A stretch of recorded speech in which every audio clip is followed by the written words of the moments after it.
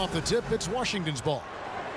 We've got a chance here to set the floor, courtesy of Gatorade, all fueled up and ready to go for this one. So on the floor for Washington, Wall and Beal together in the backcourt.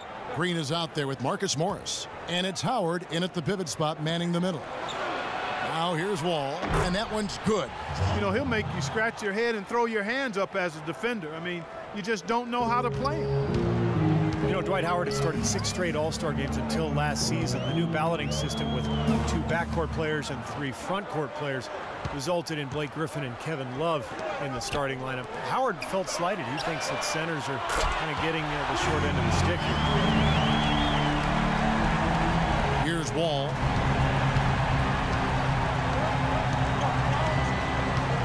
Beal with a screen for Wall. He kicks to Green. Green left side. The pass to Morris. Lock at 6. No good with the triple. On offense, here are the Warriors. Outside Curry.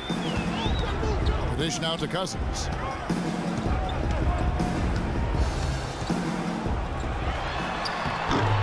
Morris with the rebound. On defense, Golden State. A moment to check in with Doris Burke. Doris? Thank you, Kevin. Randy Whitman and I spoke just briefly. A big factor in this game, he said, is how well they do to contain the young shooter Klay Thompson, saying, Thompson can really give you trouble coming off screens. We got to have all-out energy fighting to stay on his hip, and then we need to pressure on the ball handler to try and delay the pass. Kevin, both jobs are hard. Thanks again, Doris. Green kicks to Beal.